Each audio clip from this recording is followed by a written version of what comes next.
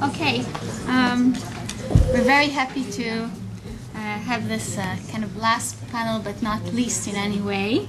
We're having with us Evan Criddle from the William and Mary Law School in Virginia. Evan is studies public international law, international human rights, administrative law, civil procedure, and the law of fiduciaries, and is working a lot with Evan Fox Dissent on the law of fiduciaries in international law, and also Eliav Lieblich from IDC Herzliya Law School, who works on public international law on the use of force, international humanitarian law, human rights, and recently published a book titled International Law in Civil Wars, Intervention and Consent. Okay, so Evan. Okay, thank you. Well, I'm very grateful for the invitation to present today. Grateful in particular to be here to meet Professor Ben Venisti, whose work I've been a great fan of for some time, and I'm grateful to learn that that Gandhi also was a fan of the trustee model, which I think is the ultimate trump card in debate, so I plan to use that frequently. However, our conveners have given me a formidable task, both going last, but also because I'm following Andrew, who I think has sketched out the critique of the trustee model in a very clear and direct way. And my paper is picking up on this tradition of looking at humanitarian intervention from the trusteeship model perspective, and considering whether there are things that we can learn from this as developing a trusteeship model or fiduciary model that may actually shape future debates over humanitarian intervention, the extent to which the model may actually provide a model for contemporary discourse. And so clearly I've got my work cut out for me after what's preceded me during this conference. So obviously this goes back to Vittoria. We've seen that in Andrew's presentation. I'm drawn to Grotius' contribution to the tradition for several reasons. First, his contribution has been particularly influential. It was influential in shaping how subsequent publicists thought about humanitarian intervention, Pufendorf, Vattel, and others. It's also been influential in contemporary practice, as I'll discuss in just a second. But second, I'm drawn to Grotius because I think he elaborates a very lucid juridical theory of humanitarian intervention. And it's one that I think explains the legal basis, the structure, the scope of state authority to protect human rights abroad. And third, I'm attracted to Grotius because his theory of humanitarian intervention gets almost no play in contemporary debates about humanitarian intervention. And I think that's a mistake because I think that his theory has some important lessons for current practice. So my paper is an attempt to kind of flesh that out. So starting with Grotius may seem a little counterintuitive here, in part because Grotius is much better known for his theory of punishment than he is for his theory of humanitarian intervention. So Grotius argued that all members of international society were entitled to punish violations of natural law, irrespective of where or against whom they might occur. So the idea is that violations of natural law cry out for punishment. There's a need for punishment to vindicate the law's authority and systemic integrity. And under Grotius' understanding of international law, we today consider international law, the need for punishment is enough to generate authority. Obviously, this is a view that Locke would later embrace and extend. And punishment could include the use of force. Indeed, Grotius points to the use of force, to war, as a primary mechanism in the international system for punishment. And that mechanism, that tool, can be used by any state that has relatively clean hands. And because basic standards of humane treatment are part of the natural law, in theory, what we today can characterize as at least some human rights are part of the natural law that are subject to universal punishment. Grotius offers cannibalism as an example.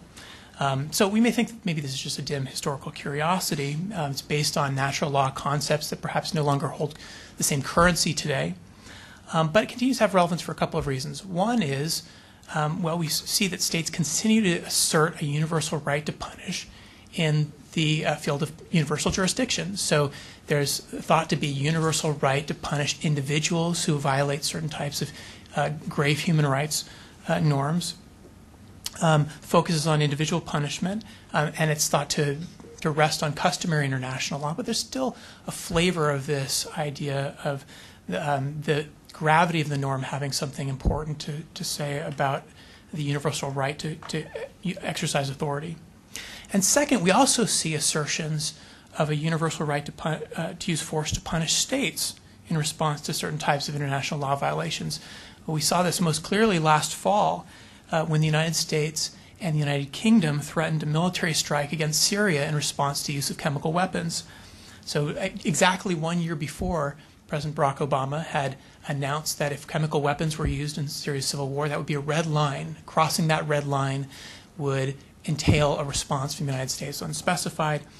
When the line is crossed, I have here a quote from Prime Minister David Cameron, who says, "This is not about wars in the Middle East. It's not even about the Syrian conflict."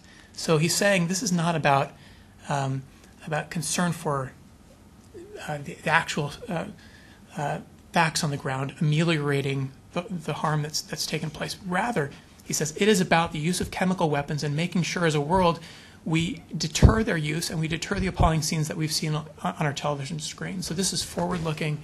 It's deterrence. It's a punitive conception of the use of force, now for kind of broad humanitarian purposes. But this has some resonance, I think, with the Grotian tradition of punishment. Interestingly, this argument was widely rejected by international legal scholars, aside from a couple of people within the relevant governments or former government officials. Harold Coe, I think, was one who came out in the blogs and talked about, sort of defended this idea. But generally speaking, this was not widely accepted. For a couple of reasons. One is the thought is perhaps that, as a matter of sovereign equality, perhaps one state lacks the authority to punish another under contemporary international law. Perhaps there just isn't a customary norm that generally that would support this kind of punitive use of force. It's maybe inconsistent with the UN Charter, et cetera. So it's an awkward fit with practice, and it's an awkward fit with international legal theory, at least in sort of mainstream theory currently. So it's interesting, though, that this isn't Grotius' main theory of humanitarian intervention, although it tends to be one we associate most clearly with Grotius.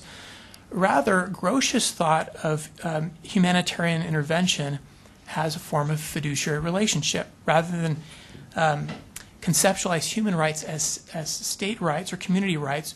The Grotian tradition suggests that we need to take international human rights seriously on their own terms as human rights. States may use force to protect these rights under some circumstances, but only as fiduciaries for foreign nationals whose rights they are. That is, exercising rights of resistance that are paired with the right to be free from certain kinds of grave mistreatment. So what do we mean by states intervening as fiduciaries?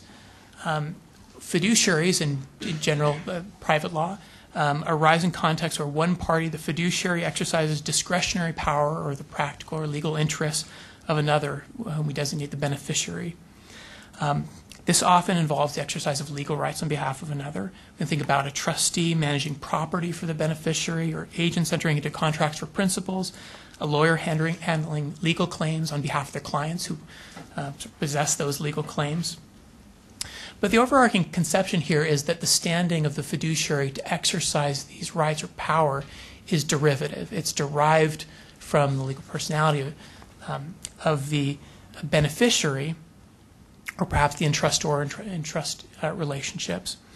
And fiduciary law is concerned with ensuring that the fiduciary lacks the authority under international law to set the terms of the relationship with the beneficiary unilaterally. So it's guaranteeing, going back to what something Evan said earlier, the equality,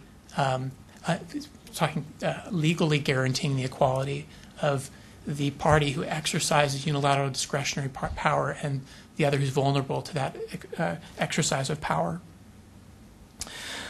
So the law imposes duties of loyalty and care, among others, that are designed to address that vulnerability and ensure that domination is precluded by law. Well, Grotian argues that this explains the juridical character of humanitarian intervention as well. And I think this is one reason why the fiduciary account of humanitarian intervention has been very influential and attractive, particularly for international lawyers, because it offers a juridical conception, one that's not simply based on sort of ethical norms. And it's one that responds to this ultimate concern about the vulnerability and domination. To understand this, we have to unpack Grotian's theory of natural law a little bit. So Grotian, as I mentioned before, believed that natural law prohibited states from gravely mistreating their own people, from exercises of grave cruelty, but he also believed that people collectively lacked the legal capacity under natural law to exercise the kind of coercive powers that allowed them to rise up in resistance, barring, except in situations where this is built into this, an original consensual contract, as Benjamin discussed yesterday. But in the ordinary situation, a people lacks authority. They've given over that authority to the state.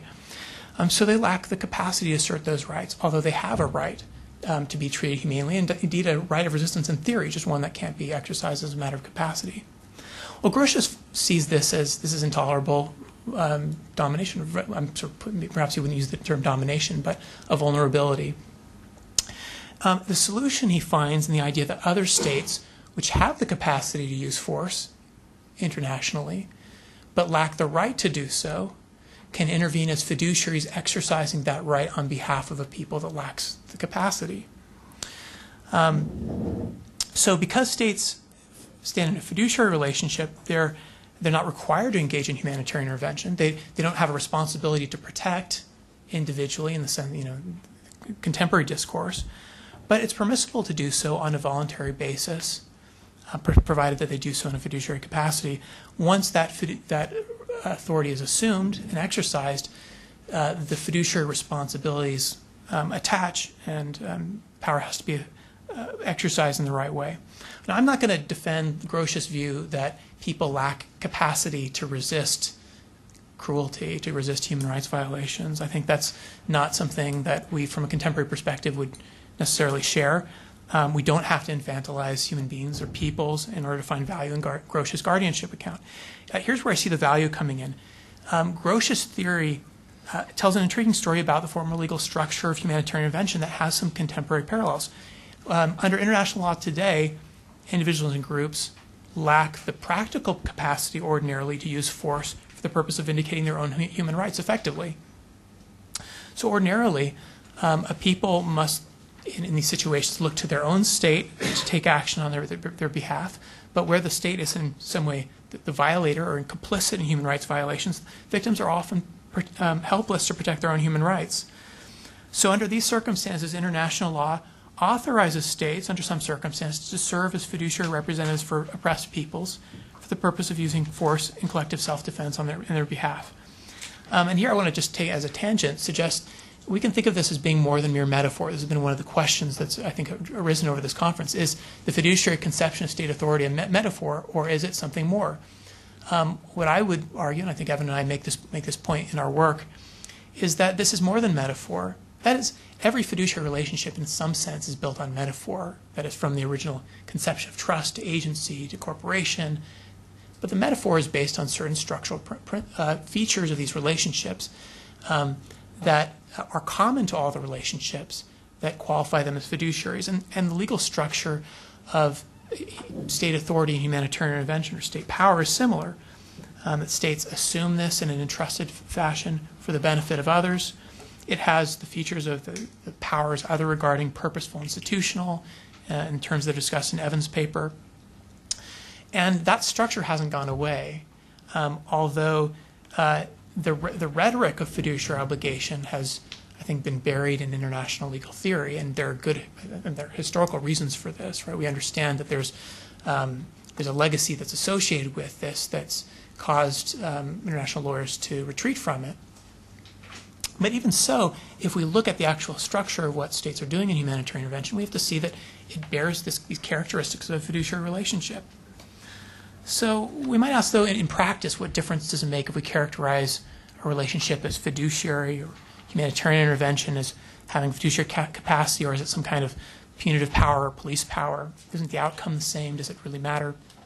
Let me suggest a couple of ways why I think it might matter. First, again, it points to the importance of human rights and the rights that are being vindicated, the interests that are being vindicated, in those terms, as the interests of human beings and not the interests of the state that's intervening, and not even the interests of the international community in some kind of more abstract way.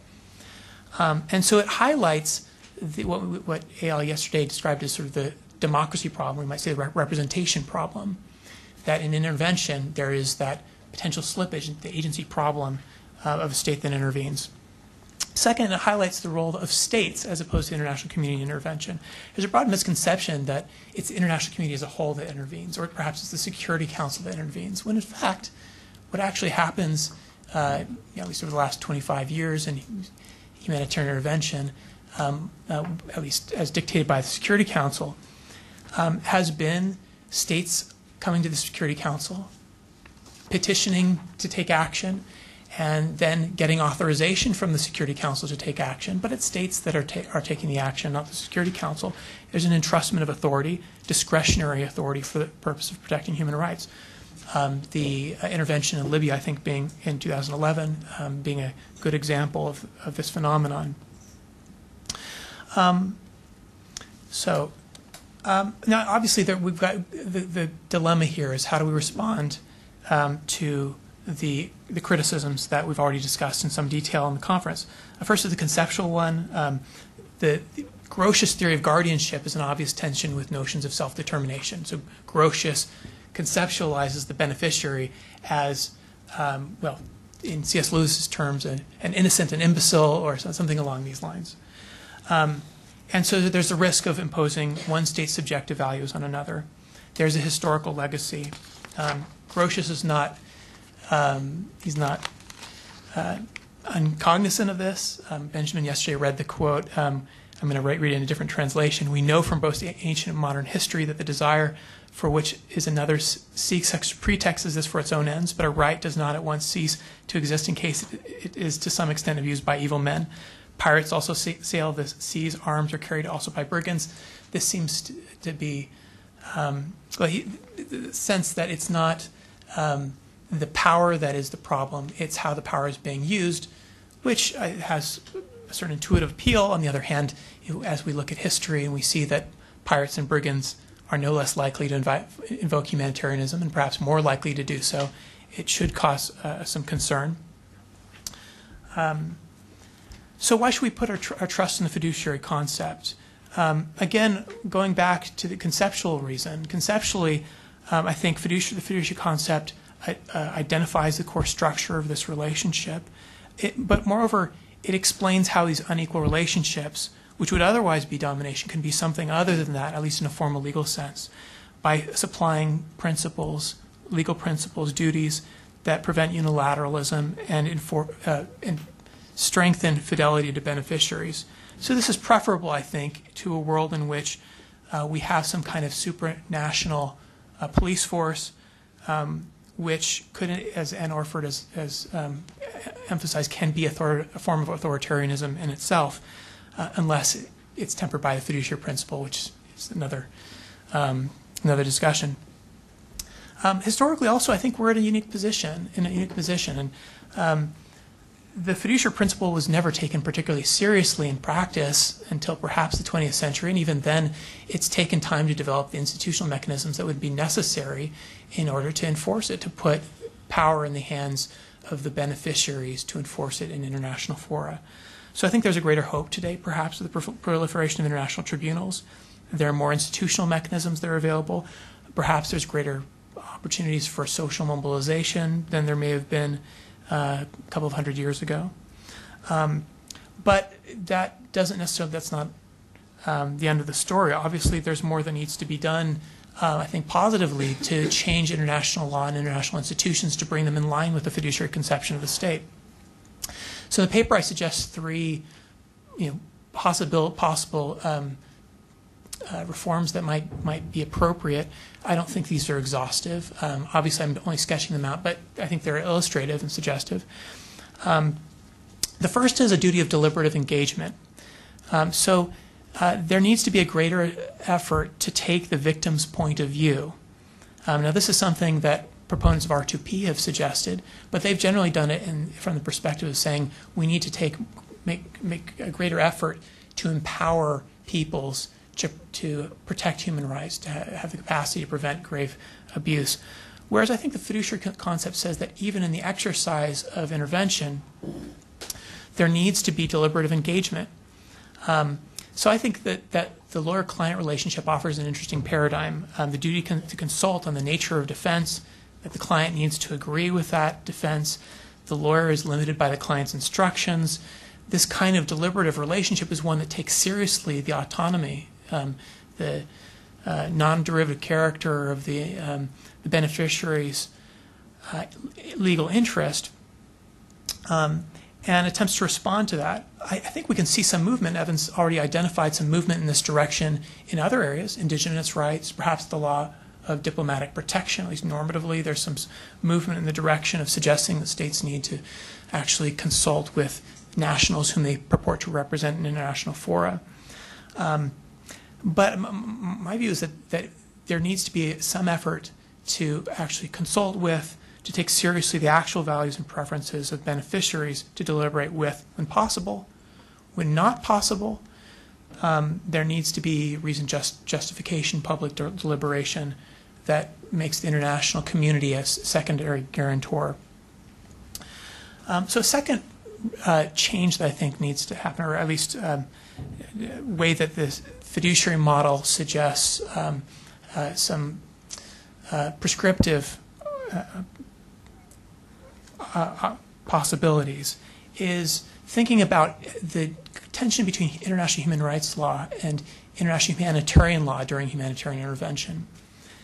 So there has been a very lively, vigorous debate between legal scholars of the last 10 years, and perhaps longer, about how international human rights law and humanitarian law relate to one another.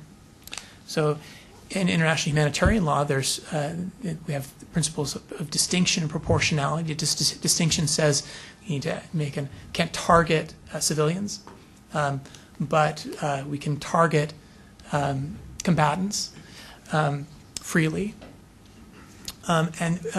Principle of proportionality says to the extent that we're targeting combatants, we need to take care that any use of force is not excessive in relationship to the military necessity.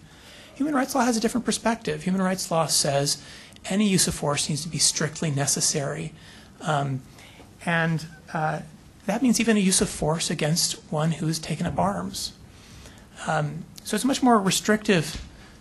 And I'm perhaps oversimplifying a little bit, and there are debates about how these integrate.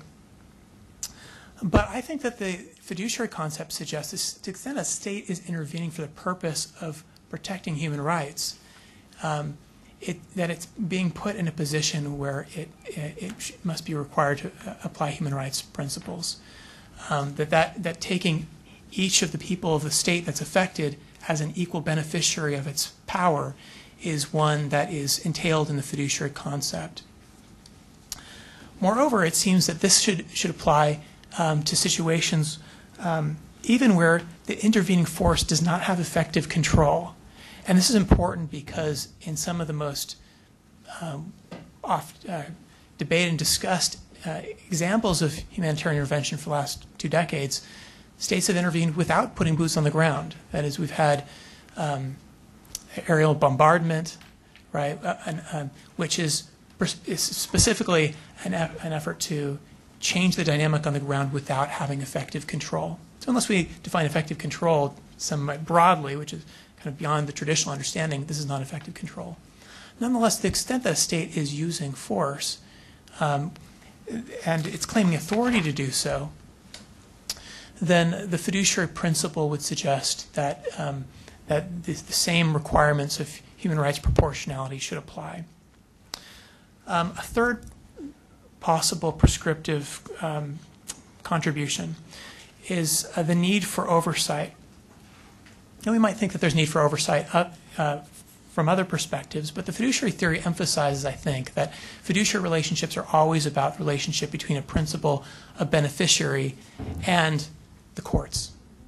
there always has to be some institution that's capable of mediating this relationship to ensure that the law, the legal norms are ones that are credible. Well, there's an enforcement gap, arguably, in humanitarian intervention. There's a need for a credible enforcement mechanism. So we might say that civil society may have some role to play here. Human rights scholars argue that human rights are best enforced, most powerfully enforced, through social norms, through the mobilization of shame, rather than through formal mechanisms. And this is analogous to the idea that fiduciary obligations are best enforced through socialization processes. This is something that's common in the private law scholarship. Nonetheless, that can't be the end of the story.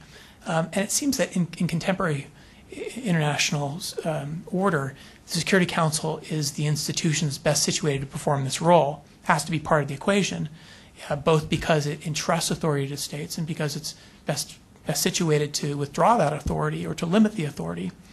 But for a variety of practical reasons, it's not very well positioned to do that, but not the least of which is because it's very difficult for the Security Council, having granted authority, often to retract that authority, because typically, if it's been granted, it's because one of the members of the Security Council has either taken on the responsibility or is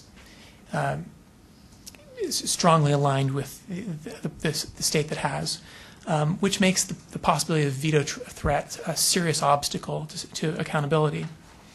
So we might say, well, maybe we just need to blow up the Security Council, and there's a need for more radical reform, and I'm happy to entertain thoughts about that.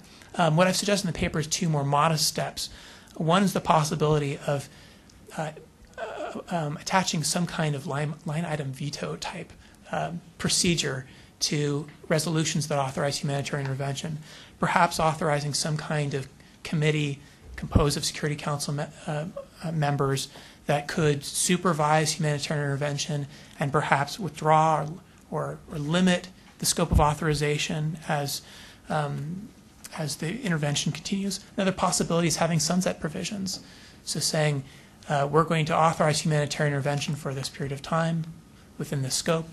If at the end of this time there's a continued need for humanitarian intervention of some sort, we'll revisit that possibility. We'll either reauthorize or we'll not reauthorize, or we'll consider different possibilities, but there's going to be a need to come back and report on the actual performance. This seems to me a powerful and perhaps potentially attractive approach. So anyway, the bottom line here is, I think that while the fiduciary theory is very, it's freighted, we certainly know it's susceptible to abuse, there are good reasons to be concerned about it. Nonetheless, I think it best captures the legal structure of how humanitarian intervention actually works. And if taken seriously, and if we have the institutional mechanisms that are necessary to give credibility to the norms and to provide for beneficiaries, for oppressed peoples to have voice in the process, that may be the best way to actually